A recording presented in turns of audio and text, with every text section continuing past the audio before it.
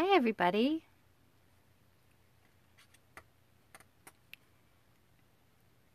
Welcome, welcome.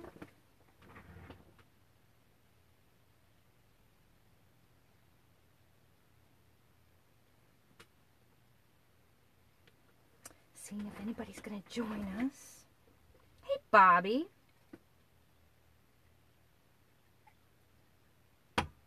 Let's see how long I can go. Hi Batty Girl Rachel. Let's see how long I can go without the furnace going off. What do you think about that? Thanks Bobby. Hey Lori. I wonder if Vicky's going to see that I came on. She was just asking me if I was going to scope and I was like, maybe. Not sure. Okay.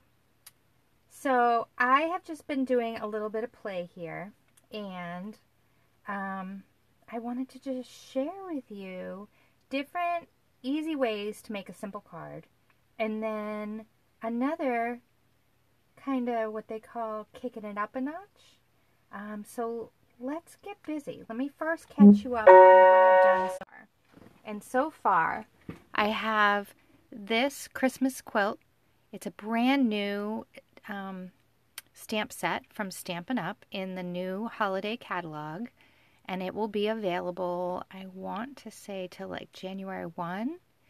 And super cute, definitely Christmas themed, but quilts are all year long. Hey, Vicky. Quilts are all year long. So what I did is I took these two, and I didn't take this stamp. I took the die that's compatible with that. And there is just a wonderful die collection that goes with it called Quilt Builder Framelit Dies 144673. If you can see that. 144673. And what I did is I took the triangle and I took the embossing part that makes it look like it's been quilted, and I taped them together. Okay, so we're going to put that off to the side for a minute. So thanks Vicki. I'm going to zoom in a little bit. So what I've done is I went through the whole thing with So Saffron. And So Saffron is a beautiful yellow color. It's a little subdued. Here, let me flip these around so you can see it. It's a little subdued, but that's okay. I then paired it with Wisteria Wonder in the solid. Can you see that? And pretty much all I did is I stamped it and I stamped it. I stamped it, I stamped it, I stamped it, I stamped it. Then I turned it around and I matched it up and I did all the yellow. Then I came back with this companion, and now take a good look at this. So when this is laid over on top, you get a complete match. Okay, so there's that one, and it fills in all the holes. But I opted to do it in the opposite triangles. So everywhere there was a blank, I did it, and then I flipped it around, and then I put it up here, and I did. No, it was not hard to line up. So the first, having done the yellow, I started out as close to the center as my eye could manage, and then I went sideways, and then I came down and worked in that, because then I was just able to line it up. So let me show you. If I had not done the purple, see, I have this on here now. Do you see how, because you can look right through this acrylic block, I can see where all the triangles line up, so I can literally just line it right up. So it was super easy. So that's a no-brainer. So I don't know if you can see. Let's see if we can see that. See how the yellow has some design in it and the purple not so much? Now my Wisteria Wonder is a little over-inked, so I need to really work that down.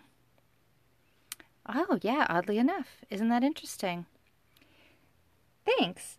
But, that's a simple card. Now, let me show you the set that I used. The sentiment from is from Colorful Seasons, and this is 143 726.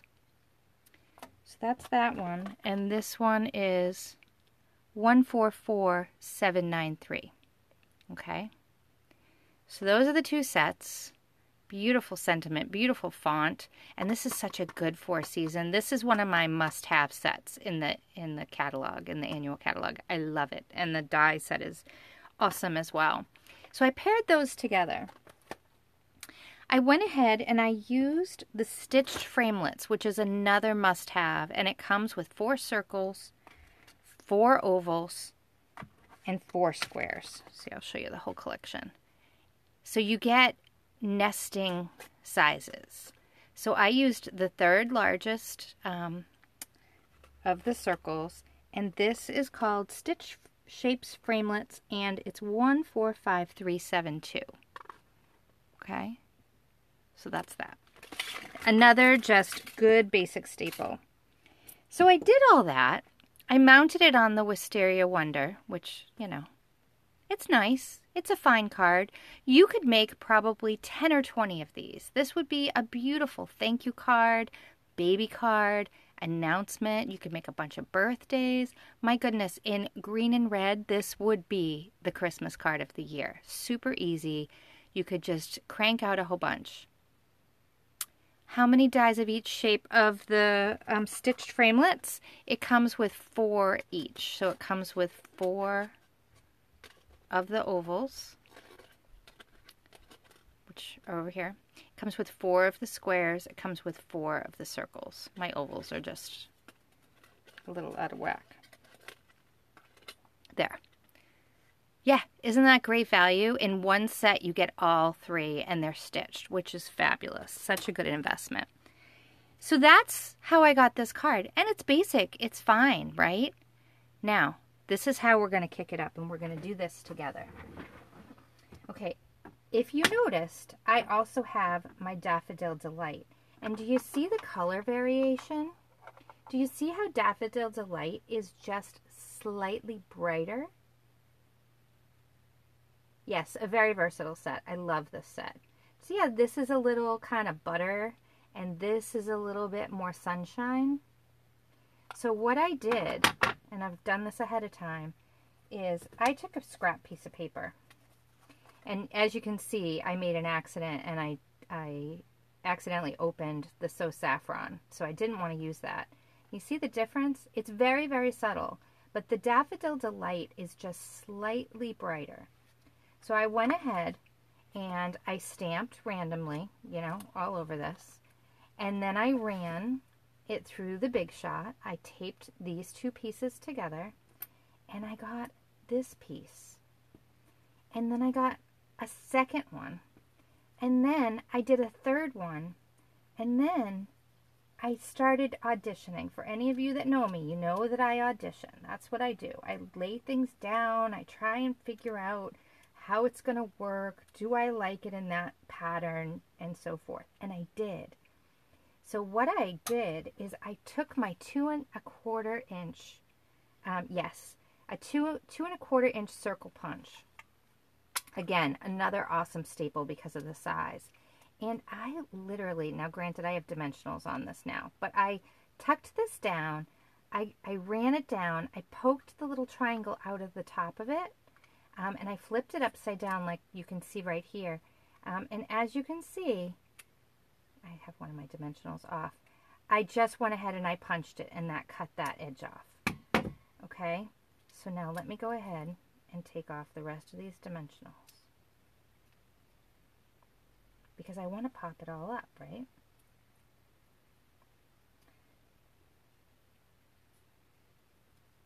So there's that one, and it nests just so beautifully in with that stitched circle. And it matches really well too. Like, I would definitely say if you're looking to get this Quilt Builder bundle, which is 10% discount right now in the holiday catalog because it's a new set, I would definitely go ahead and not only get that, but definitely scoop up the stitched shapes as well. Thanks for inviting followers. So these are the new mini dimensionals. Love them. I think I love them more than the regular dimensionals, and I already loved those. So I'm just, of course, sticking with the 3. So now we've got a little bit of dimension. You see this one's coming off the edge, but it's kind of still within the framed border. You've got this one, and now they're in the Daffodil Delight, so there's a little bit of a pop of color in that one, this one, and this one. Now what do you think? You've got the stitching. It's bringing together the stitching from the sentiment. Now, I was thinking there's also these iridescent sequin assortment. And this is number 144212, and they are so pretty. So if I can open them without exploding them. Look at all of them. Look at how many you get. They're so pretty. And all the yellows. Aren't they awesome? And there's some, like, kind of, they're white, but they almost look purple. Yes, they are pretty. Isn't that gorgeous? They're so sparkly. So, you know, you need a little glitter, right? So let me go ahead and find my Tombow. Oh, Vicky. I wish you could buy them from me. Now I need to think about where I want to lay down the sequins. You know what? I'm going to go ahead and I'm going to audition again. Because that's what I like to do.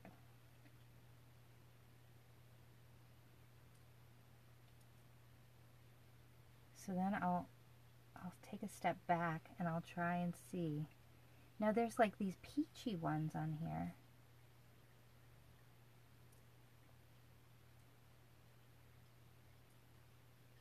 I think I'm going to need to use my fine tip glue pen for this because these sequins are really tiny.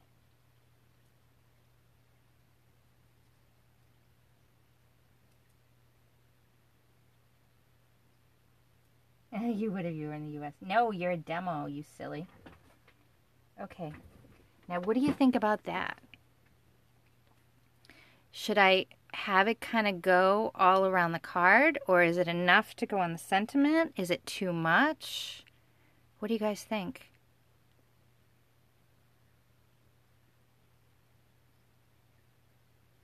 I think it just kicks it up a notch.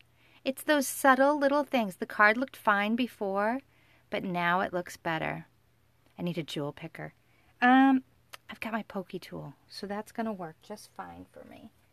I think I did just order one, though, honestly. And let me find my liquid glue, if I can. I think I put it somewhere. Now the question is, where did I put it? You know, it's always something. You're always tucking things. Yeah. Well, you know what? This is okay. I'm just going to go ahead. I love my craft mat right here. So I'm just going to put some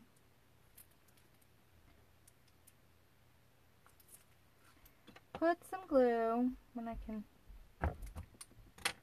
unclog it. Come on. I was being frugal and I combined a couple together and there's something in there that's clogging it.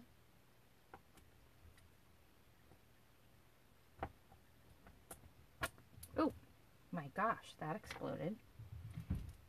But I didn't get any on my cards, so that's good.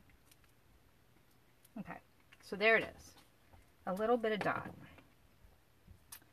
So now I'm going to pick some up.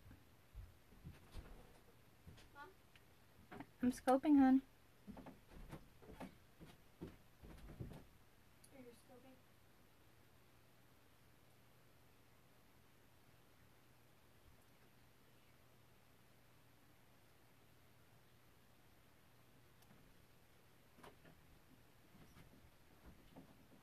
How about I come up in a minute? Okay.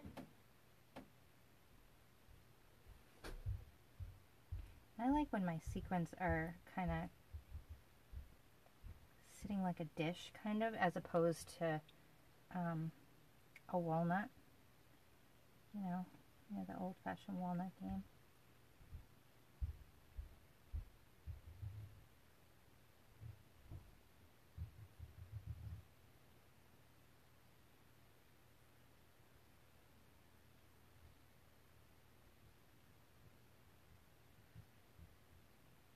Come on.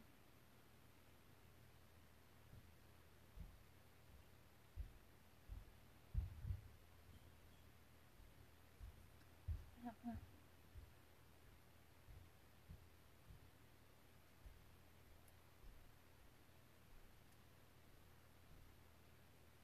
Sorry for missing comments.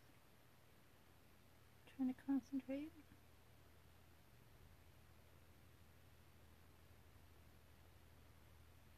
So, there. Did I get them all? Yes, I did. Just going to take this.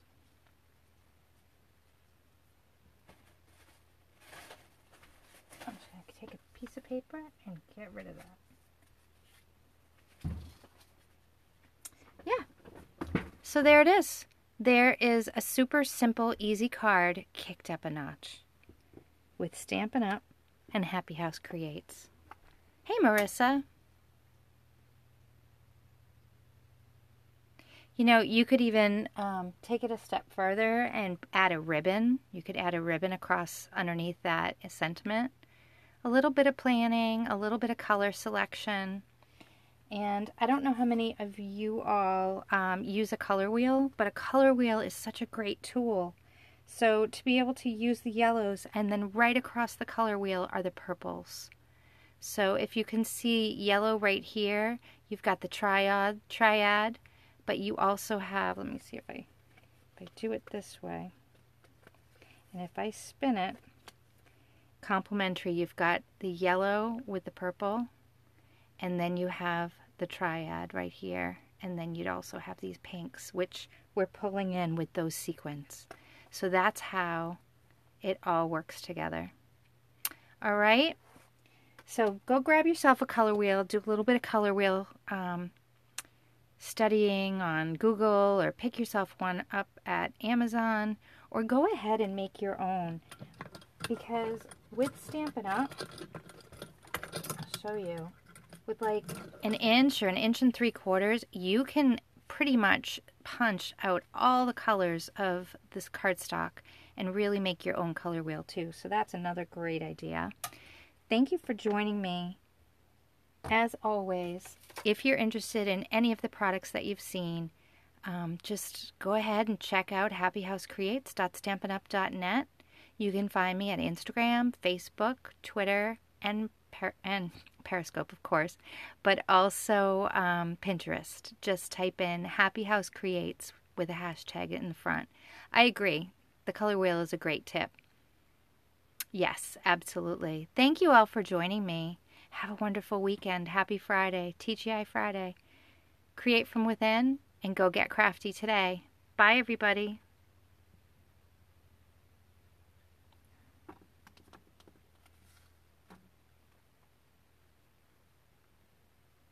And YouTube. Thank you, Vicki. Bye-bye.